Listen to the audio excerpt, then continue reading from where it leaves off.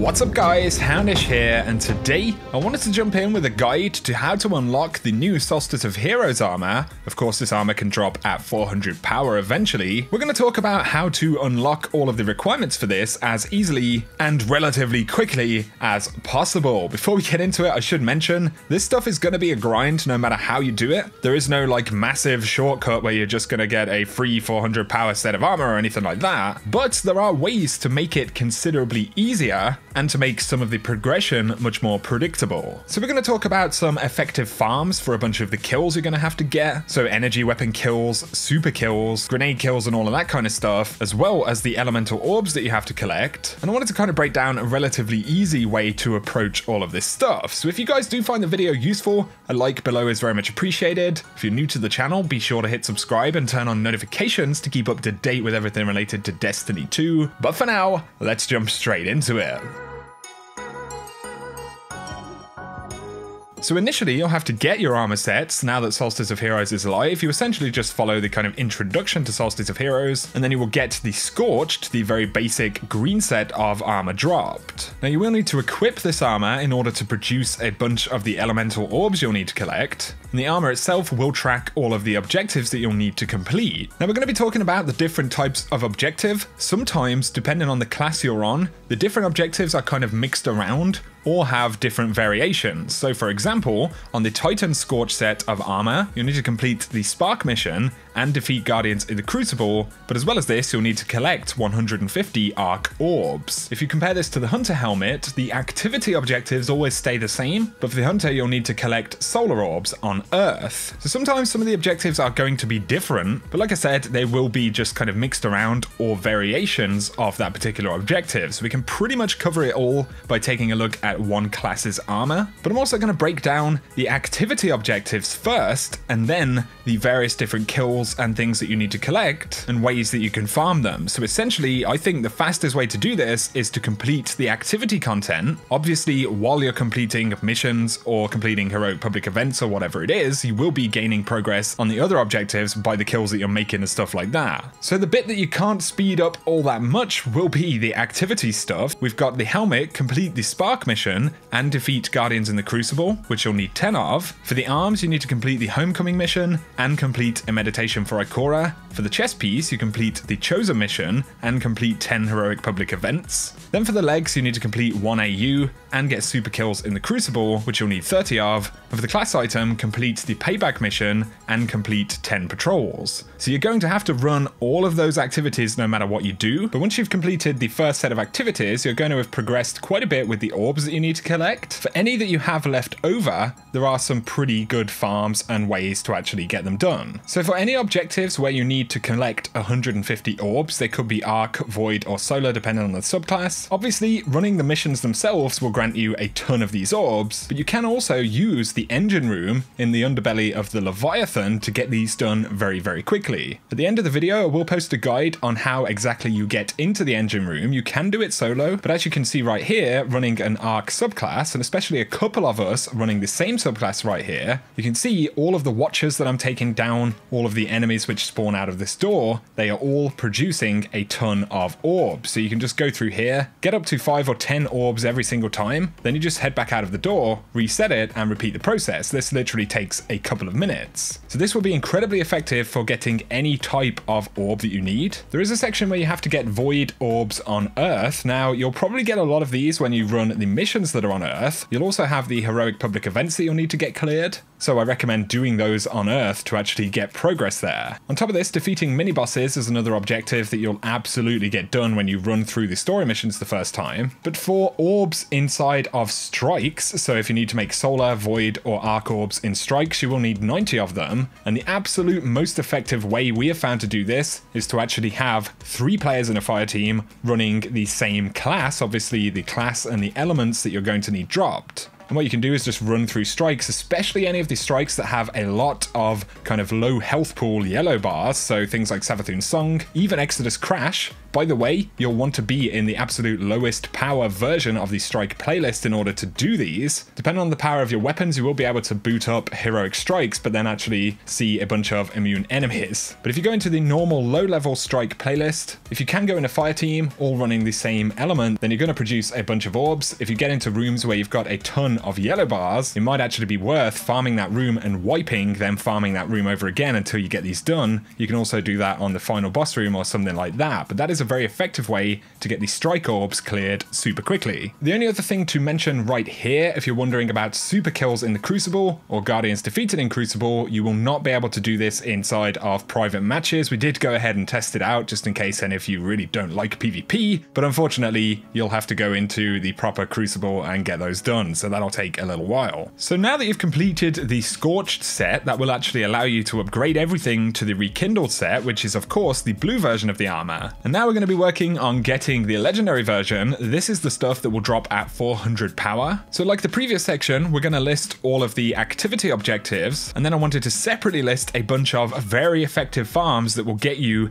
any and all of the kills that you need for the Rekindled set. So initially for activities, for the helmet you need to complete the Chosen mission and complete a Nightfall. For the gauntlets you need to complete Payback and 3 heroic strikes. For the chest piece, complete 1 AU and win non-private Crucible matches, which you'll need 5 of. The legs requires you to complete the Spark mission and complete 10 adventures, and then for the class item, you'll need to complete the Homecoming mission. Once you've got these activities out of the way, once again, you can begin to focus on the kill objectives, and here we have a bunch of farms that are going to get these done very quickly. So one of the kill objectives for the Titan, it's on the helmet, but you'll need to defeat enemies with supers of different elements. So for the Titan, it is solar. Obviously, on different classes you will get different elements, but you will need 200 super kills. Now the best way, in my opinion, that you can get this done is to essentially rally the flag on a bunch of public events. But it actually is more effective than it sounds. So if you look at either Nessus or EDZ preferably, those are going to be the 2 places with the highest volume and variety of events. But if you look on the map, look for a public event that's only just begun to count down. If you go ahead and spawn into the area, you can rally the flag,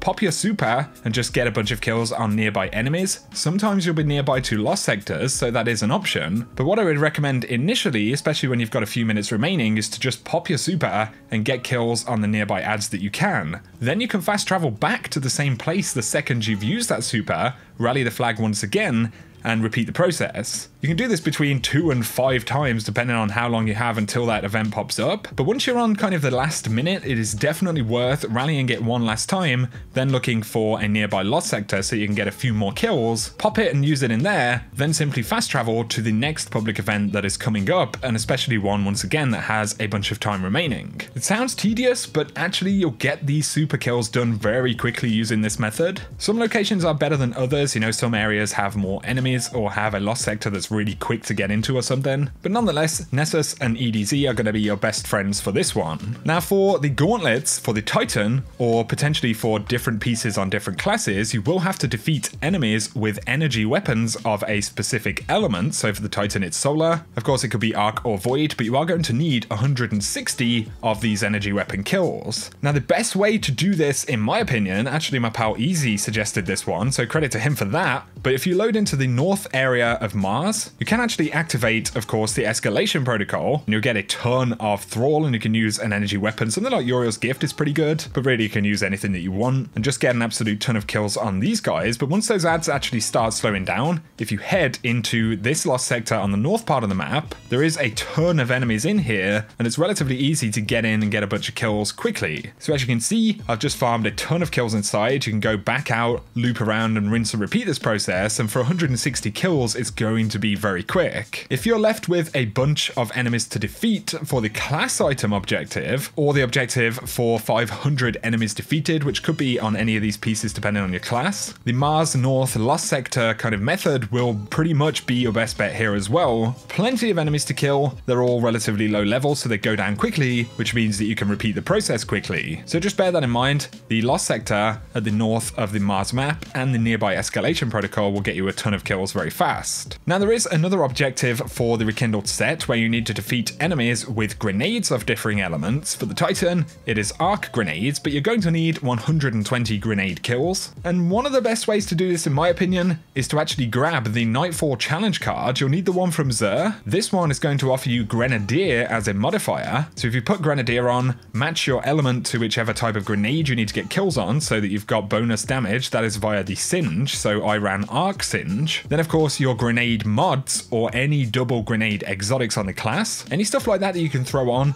then boot up the Prestige Nightfall. You can kill enemies in the Nightfall itself, or you can use nearby lost sectors to actually farm while you're in the Nightfall with all those modifiers active, and you're going to get the grenade kills pretty quickly. There is also the bonus where you need to defeat enemies with melee abilities, and for this you'll need 60 melee kills. On the Titan, it is void melee abilities, but obviously it will change on different classes. And you can also use the Nightfall challenge card thing here as well, so if you put the Brawler modifier on, it will actually recharge your grenades quicker. Once again, put a matching element, which increases your melee damage. With the Titan, you can use the ACDO feedback fence. This is essentially going to give you your melee charge back every couple of hits that you get with your melee. So I use a charge melee to start damaging an enemy, a second melee to take them down, and every time I punch twice on one enemy, I essentially get that melee charge back. So that's a fair amount of pretty quick melee ability kills. For the Warlock, if you run the Claws of Ahamkara, and then especially the double melee tree on the Stormcaller if you can, that's going to make this pretty quick. And the Hunter has the Ophidia Spathe. This grants you a double charge for the melee. If you dodge near an enemy, you have a chance to get that charge back as well. And then you run those exotics inside of a Nightfall with the Brawler modifier and hunt down a nearby lost sector or something like that. Bear in mind, you will have done a fair amount of melee kills while you were doing the objectives for the activities.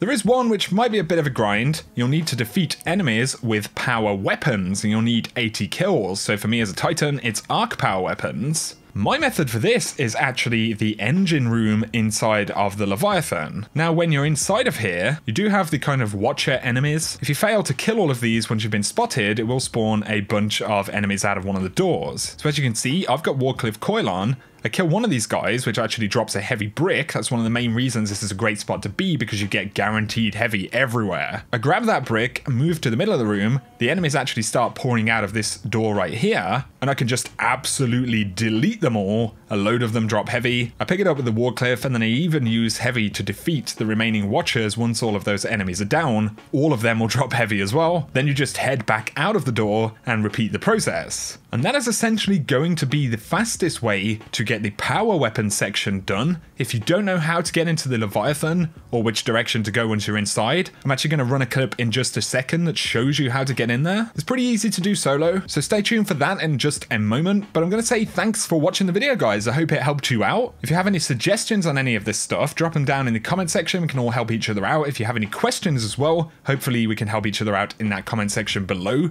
But if you found the video useful, a like is very much appreciated. If you're new to the channel, be sure to hit subscribe, like I said, if you want to keep up to date with everything related to Destiny 2 and the upcoming Forsaken expansion. I'm going to end the video with the guide for how to get into the engine room of Leviathan. A couple of things to mention about it. I would load it up on normal mode. You're going to spawn in up the top here. If you drop down, there is actually a room down below where you need to pull a series of levers in a particular order in order to open access to the underbelly of Leviathan, which is where you'll need to go. So the code that you need to actually put into the levers right here is 1, 5, 3, 2, 4, and 6. You need to pull the levers pretty quickly, but you can do it solo. You can see I'm actually doing it solo right here. If you have a friend with you, it's going to be considerably easier to get it opened up. It doesn't have to be opened by one person or anything like that. But once you put that code in, you'll see that it says the way is open. And then you simply follow the route that I'm showing you on screen right here, and you'll get to the engine room where you can do that heavy farm that I just showed you. So I'll let that run out for just a moment, guys. Once again, though, thank you for watching. Let me know your thoughts on the grind for this armor, man. Pretty intense stuff. For now, though,